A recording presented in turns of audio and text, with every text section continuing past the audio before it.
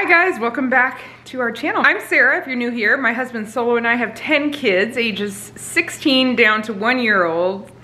And we like to shop once a month for our groceries. Mostly because I don't like to shop that much. And it's also very convenient to plan out your meals and have all your food at the beginning of the month. This grocery haul is my first of the year, and we're doing something a little different. We are switching up our diet, and by diet I mean the way we eat, not to be confused with going on a diet. We're going to try, at least for the first 30 days, the first month, to eat one ingredient foods only. We're sort of challenging ourselves just to clean up our diets and get some clean eating. So when I told my kids, they were pretty much on board with it and were able to get excited about it pretty quickly. My teenage boys were the last to get excited about it, but they eat the most.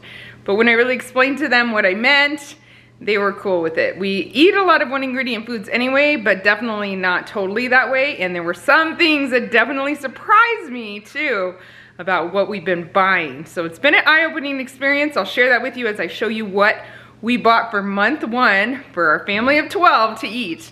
We normally have a grocery budget of around $1,300 a month, although I will say that we buy a whole cow that lasts us a year. And so we don't have to usually buy a lot of beef. We have a lot of ground beef left, so I did have to buy some stewed meat for the month, but we have a lot of ground beef. So you're not seeing that, and that helps us stay in that $1,300 a month budget. So you'll also see if this costs us more money to eat this way.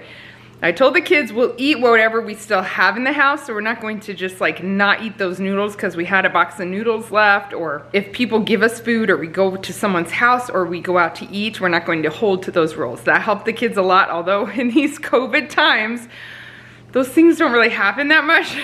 So that did make him feel better. I told Judah, his birthday's coming up, I told him, you know, on your birthday, we can just throw it all out the window and get whatever you want. So we can't have store-bought bread, but we can make our own bread. We can't have store-bought tortillas, but we can make our own, different things like that. So it's gonna be an interesting month, definitely a little more work in the kitchen. My kids all love to cook too. Judah was most disappointed about noodles, but he does like to make his own noodles too. So when you eat one ingredient foods, there's only one ingredient in everything you buy. We made exceptions for like enzymes in cheese or cultures in yogurt and salt. So those are the only exceptions. We made those because we wanted to have some dairy products. It just makes it a lot easier for the kids to eat that way too. So there were a lot of things that surprised me, good and bad, easy and hard, about shopping this way. First of all, I went to Aldi. I haven't been to Aldi forever, and there was some good about it and there was some bad. Here's my haul from Aldi. That pot is a 16-quart pot that's not from Aldi. That's from Target. It's not included in my grocery haul, but I wanted to show it to you. We were recently with the Miller family, who are here on YouTube, and she had this pot and I was in love. It's so big. She told me to go to Target and I did. Anyway, Aldi no longer has their limit on milk. I was able to get 8 gallons. This lasts us 2 weeks. We do go back halfway through the month just to pick up some fresh fruits and vegetables, usually just fresh fruit and milk. Now we'll see how it's different this time. I will share halfway through the month what we end up having to get.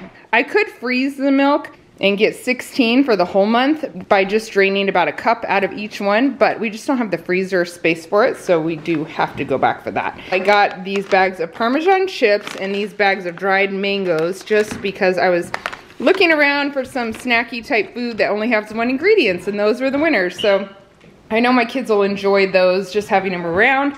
We got 6 things of old-fashioned oats. We always eat a lot of oatmeal, so that's not different here, but it's definitely a one ingredient food.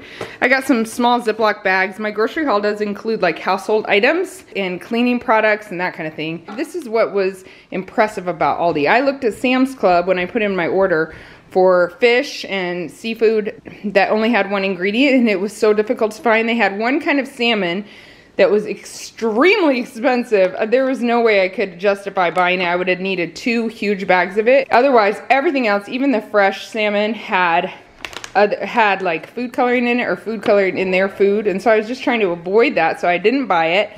But Aldi did have this. I looked at several of their bags of fish. One was expensive and didn't have any other ingredients, but then I found this one. So we got these 3 bags. That would be one meal for our family of 12. And then I got these 2 bags of shrimp. This was also a great deal. These were about $3.99 each, so that's $12 for the meat for that one meal. That's why we have one of them for the month. And these were about $5, maybe a little more than, just over $5 each, so it's about $10 for that meal. With some shrimp, we'll find something to make with that. And then I picked up these scallops. They were also about $5 each. Those 2 bags will be one meal for us. So I thought, if it seems really short on meat for our family, we could do all of those together and just have one fun fancy meal. We got some cilantro there, and we love cooking with cilantro. And then with some green onions, got some fresh garlic. We like the minced garlic that we get in the jar, but this does take your meals to another level. So I thought, since we're doing more work anyway, might as well get some of that.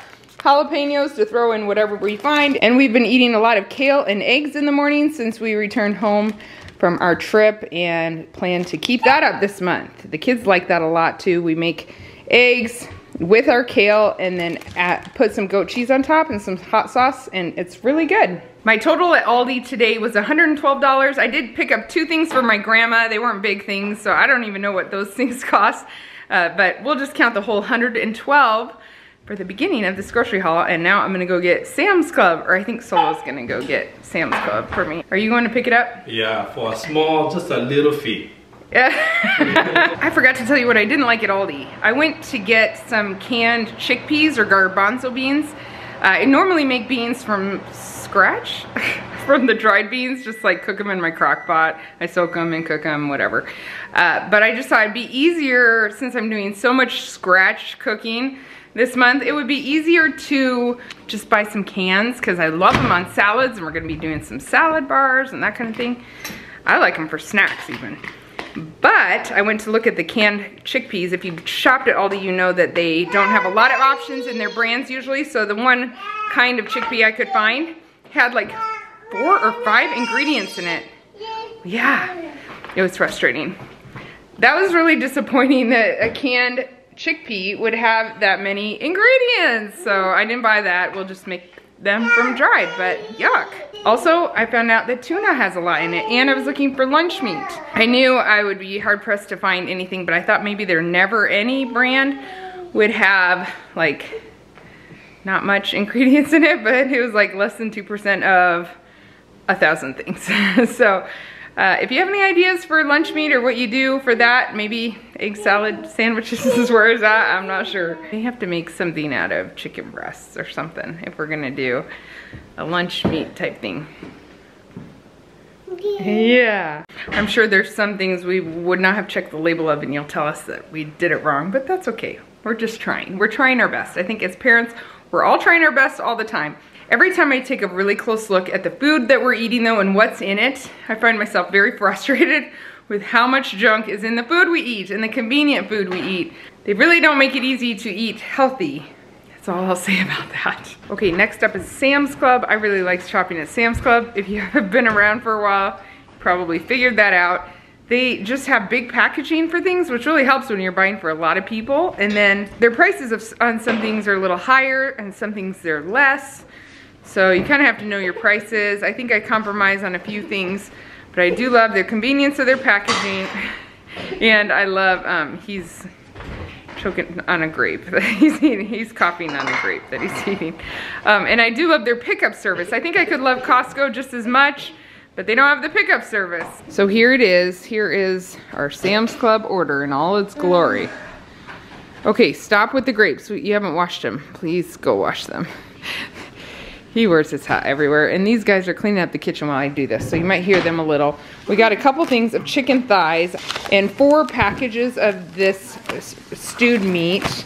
I told you about our beef situation. These are about just under 4 pounds each or around there. So we use one of them per meal at this house. My husband's Kenyan. We do a lot of Kenyan food with that kind of meat. Now we did get a few things, these 3 specifically, that are not 1 ingredient items because we use them for the vitamin D in them. My 3 youngest kids besides the baby, my 3 middle kids, and my 3 teenagers, my doctor recommended them for especially when the winter when we're not getting as much sunlight, just for immune systems, so we take them for that vitamin D. These, I guess, technically aren't one ingredient items, but it is only the pineapple, mango, papaya, bananas, and strawberries in them. So we got 4 bags of these frozen fruits. We're planning to do a lot of smoothies. It's a great breakfast or lunch or whatever. Snack even, I guess. The butter, salted butter, we love that. Some Greek yogurt. Got 2 of those. Sour cream just has cultured cream, so that's easy. We always buy a couple of those a month. Pistachios, I like them shelled like that. Tilapia. This was one of the fish that I could get. Oh man. When I read the ingredients online, it was just tilapia in them. But this one says tilapia, water, sodium trifosphate, added to retain moisture, and carbon dioxide, and treated to retain color. So that is disappointing because honestly the one I read online only had tilapia. This is what I mean about being frustrated with what you eat. Okay, but anyway, whatever, we're still gonna eat those. I told you this wouldn't be perfect, but now I know. Okay, chicken breasts. I actually need to check to make sure this is only chicken breasts, but I guess I better. I mean, what else could they put in here? Minimally processed, no artificial ingredients. I don't see the ingredients list, so I guess that is actually just chicken. Riced cauliflower. Pre-cooked cauliflower and salt. So we plan to do a lot of rice bowls for dinner, like maybe once a week, do a Chipotle type bowl. When we do that, my husband and I still try to eat mostly low carb, so we'll replace the rice with riced cauliflower. And we have a lot of rice, so I didn't have to buy it. We have white and brown rice. But we mostly eat brown rice unless we're wanting some white rice for some special dish.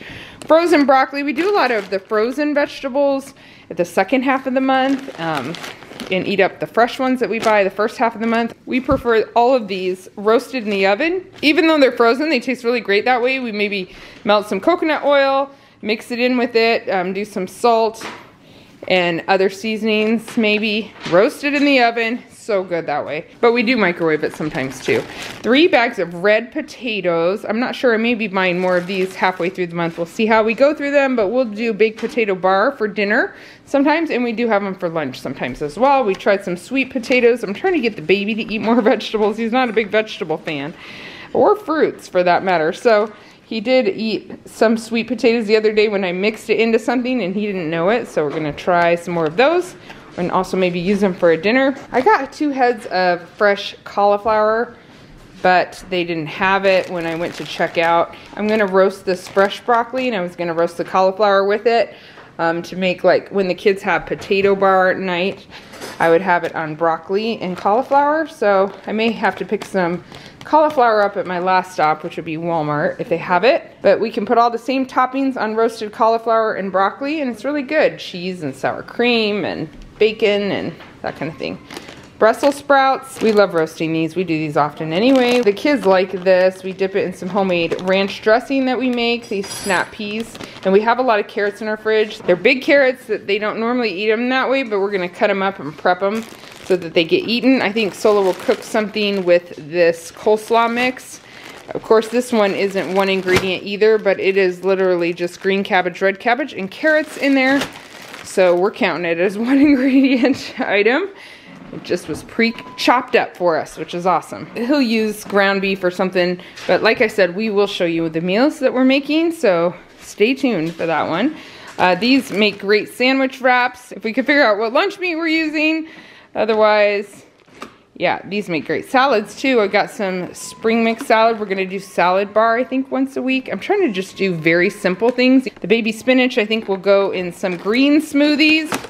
Like I said, trying to get more veggies in the baby, but also everybody. So I thought we could use some bananas, spinach, avocados, make green smoothies, maybe a little of that frozen fruit too. We got a couple things of tomatoes, cucumbers. Those would be great on salad bar nights. We also cook with the tomatoes, and we can make a tomato cucumber salad with some goat cheese that we got. I'll show you in a minute. We got some sweet peppers. Love those for dipping. I love them, especially green peppers. I got a big thing of colored peppers, but they were out of those, so we'll just use those. And yes, there's a lot of packaging. That's how we buy our groceries here in the States, unless we go to places that would be almost unaffordable for a family of 12. Some fresh markets and things, but it is a lot more affordable to buy them this way, and it comes very packaged. These things of mushrooms we'll use for salad bars. We cook with them when we do kale and eggs. Mushrooms are great in that. Bought a bag of limes just because fresh limes are better with everything, especially those chipotle bowls we plan to make. There's 3 bags of cutie oranges, 2 big bags of oranges, 2 big bags of pears here, 2 big bags of apples, 5-pound bags I guess, and 6 bunches of bananas. They all came to me green, which is fine, buys a little time. 2 things of grapes, although one is already halfway eaten in the time it took me to record this. 2 bags of avocados. I told you the chipotle bowls will be good on, the smoothies. So those will get eaten in time, I think. Now let's talk cheese. If you've watched our hauls before, you may have noticed we like cheese a lot around here. I knew we wouldn't be able to get shredded cheese because there's like wood pulp put in that. I don't know what all is in the ingredients, but I knew there was a lot of extra stuff in shredded cheese. I thought we could go back to like the regular block cheese we used to buy, and then we'd be good. We can slice it off for sandwiches, we can shred it, no problem, right? The cheddar block. When I looked at it, there was coloring in it. They put coloring in it, and it was so disappointing to look at cheese after cheese after cheese that has coloring in it. That's one of the things that was frustrating. Why? That's my biggest question, is why. So I have always loved this cheese. It's Kerrygold, imported from Ireland. I think it's grass-fed. Anyway, the ingredients are pasteurized milk, salt, cheese cultures, and enzymes. We were counting cultures, enzymes, and salt, and it has salt too. So I got a couple things of these. We're obviously cutting way back on our cheese than what we normally eat. I was disgusted when I looked at the ingredients for cottage cheese, which we normally eat a lot of as well, so we did not buy that. String cheese was pretty good. It's just mozzarella cheese, cheese cultures, skim milk, part skim milk, salt and enzymes. We got some feta cheese, which is pretty clean too. Love that with salads. We'll slice this off to use like with sandwiches or whatever. This goat cheese we love with our kale in the morning. And then this queso fresco. I've never bought this before, but I think it's good. And I think people heat it up sometimes, and it can be like, I don't know. I thought maybe it would be good if we did the bowls, the rice bowls, to have that kind of cheese on top.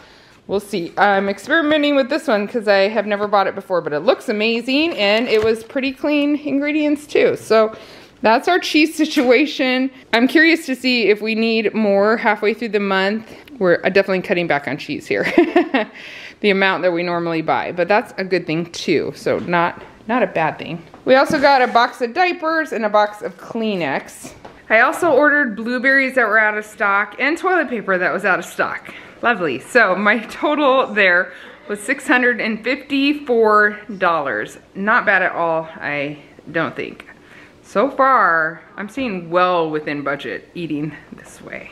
We go through condiments a lot, especially ketchup and mayonnaise. We make a lot of homemade dressings with mayonnaise, and my kids like ketchup because they're kids.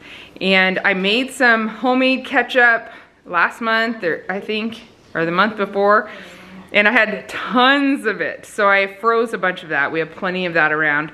We have some mayonnaise around because we have a food storage situation. So we definitely have some mayonnaise to use for this month. I used to make my own mayonnaise, but I used farm fresh eggs.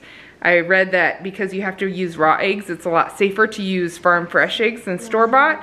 Right now I don't have a contact to buy farm fresh eggs, so if we continue eating like this, which I think is a possibility if this month goes well, then I need to figure out that situation, because we do like mayonnaise a lot. We like dressings, we make a Big Mac salad dressing a lot, and that's sugar-free, and we make a ranch dressing often. Also, we eat it on sandwiches, but I need a lunch meat solution too.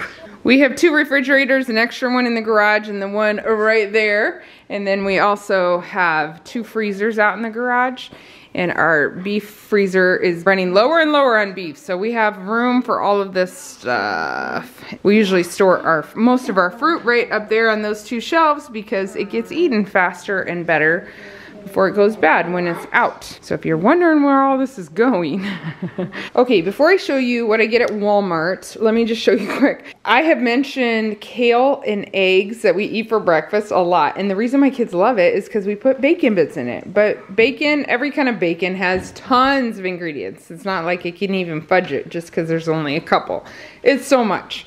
So I did some research. Applegate, of course, is where I landed. So I ran into Target, which was the only place near me besides, there might be one other grocery store that had it, but they had this bacon that's no sugar, uncured bacon. So we're keeping it in the freezer, but we plan to just cook up one package every week so we can throw it in the kale and eggs. And we don't throw a lot in, but it makes the kids love the kale. So, I mean, that's a win, right? So the ingredients on this is pork, water, sea salt, and contains less than 2% of the following, which is only celery powder, which is quite different than all other bacon I looked at and could find. Applegate for the win. These were about $4.50 each, I believe. So, you know, close to 20 bucks for this. Okay, managed to get the table cleared off. Let me show you how we stored the fruit. First of all, on the middle of the counter, we have some fruit that was left over from before. I want that eaten first, so I put it right front and center. Over here against a wall on the counter, we keep our avocados and tomatoes. Here's some apples that didn't fit with the other ones, and garlic, limes right by the stove. And here's most of the fruit up here. I never want anybody to watch one of my videos and come away feeling bad about themselves. So I'm gonna show you what my kitchen actually looks like without the close-ups of the fruit, okay? It's kind of a mess. And this is after we cleaned. My kids are snacking on leftover Christmas candy, although they all are also snacking on the grapes. And we have some cake from yesterday, birthday cake, and they made some cookies today, and we have dishes undone. Some of that sweet stuff is the reason we're doing this plan. We're just real people over here trying to do the right thing. So don't feel bad about yourself if you're tempted to. And if you eat perfect all the time and don't have any leftover sweets sitting around from the holidays, good for you. I'm proud of you. Okay, last one is Walmart. It is 10 o'clock, just got home from Walmart.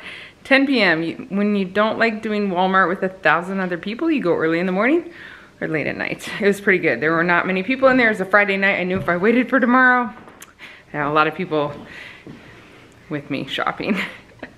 I spent $96 at Walmart. Let me see if you think it's worth it. I did find something we could use for lunch meat that is only pork and salt. Prosciutto is pork and sea salt. So I got 3 packages of that. We'll try it out. The kids have had prosciutto before and they like it. It's not quite the same for them as other lunch meat, but I think with nothing else, they might enjoy it. I got 3 things. Oh, by the way, that stuff is not cheap. I can't remember what it is now, but I'll write it up here on the screen.